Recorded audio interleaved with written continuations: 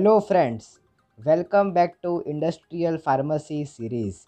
Tablet compression machines are made keeping in view the type of dies and punches will be used on them.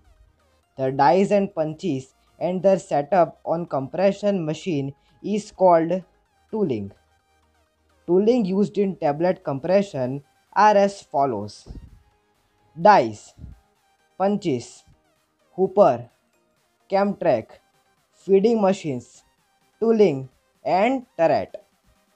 First, dies defines size and shape of tablet. Next, punches.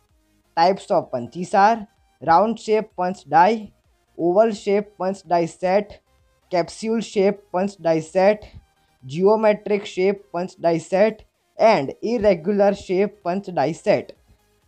Function of punches are used for the compression of granules within die. Next, hooper for holding and feeding granules to be compressed. Next, cam track guide the movements of punches. Next, feeding machines moving the granules for hopper to die. Tooling dies, punches and their setup on compression machine. Last, turret holds upper and lower punches. Now, tooling used in tablet preparation are of three types: D, B and BB. Depending upon the type of tablet we want to prepare, tooling is selected. So starting with D tooling. Barrel diameter is 1 inch. Die diameter is 1.5 inch. Large size tablets can be formed in this. Next, B tooling. Punch barrel diameter is 0.75 inch.